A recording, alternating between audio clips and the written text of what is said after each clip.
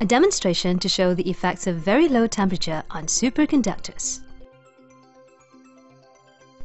Have you ever flown through the air? You can, if you get on this bullet train.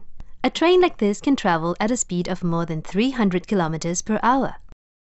This video shows a series of electromagnetic system that enables the magnetic levitated train to fly on the ground, similar to the demonstration on superconductor shown later. Look at this special track.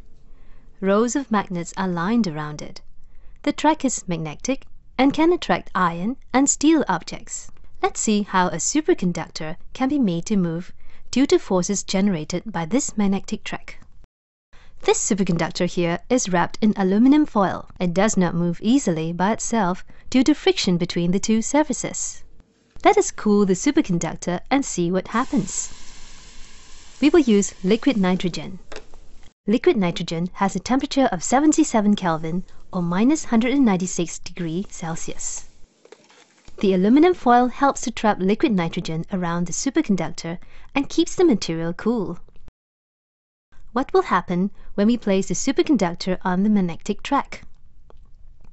Amazing! The superconductor is able to float above the track. Can you explain why?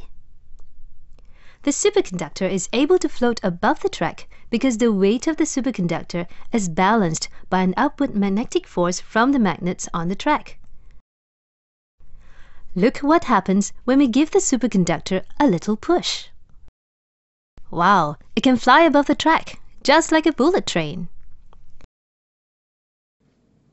What will happen if we flipped the magnetic track over? Do you think the superconductor would stay suspended in the air like before? Let's try it. Wow, it is able to float below the track.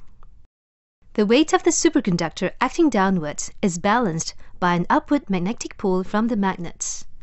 That makes it possible for it to stay suspended below the track. Amazing, isn't it?